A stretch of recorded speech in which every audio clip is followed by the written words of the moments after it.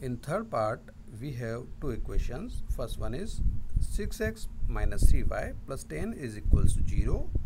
We'll compare this equation with a1x plus b1y plus c1 is equals to 0.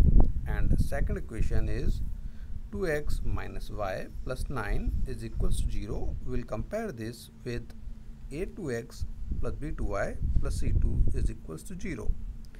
After comparing these equations, we will get the values of some variables. These are a1 is equals to 6, b1 is equals to minus 3 and c1 is equals to 10. Similarly, we have a2 is equals to 2, b1 is equals to b2 is equals to minus 1 and c2 is equals to 9.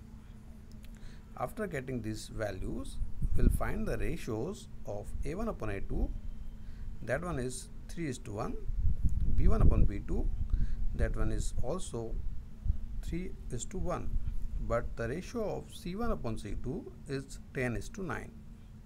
Since we have relation similar like this, a1 upon a2 is equals to b1 upon b2. Okay, this one is equals to 3:1, but c1 upon c2 is equals to 10:9. That is not equals to.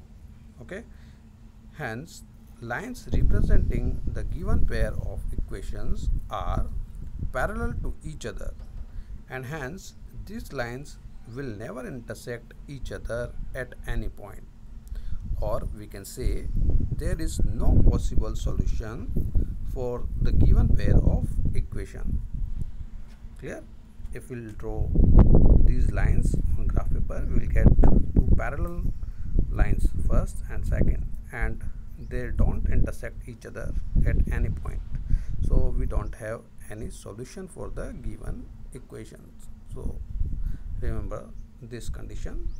Okay, clear?